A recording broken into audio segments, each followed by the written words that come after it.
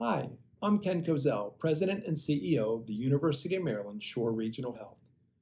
For the past several months, our teams here at Shore Regional have been fundraising for the American Heart Association's Greater Maryland Heart Walk, set to take place this upcoming Saturday, October 8th. The Greater Maryland Heart Walk has always been about coming together, honoring survivors, raising life-saving funds, and having a lot of fun along the way.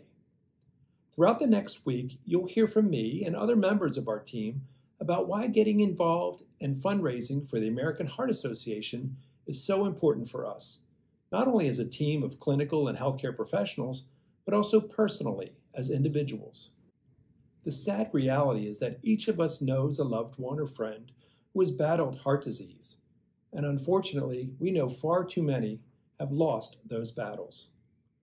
Today, I want to express my deep appreciation to all our Shore Regional Health team members who have helped us surpass our fundraising goal of $7,000. And we're not done yet. As of today, we have raised more than $12,000 that will be used by the American Heart Association to invest in research on cardiovascular and cerebral vascular disease.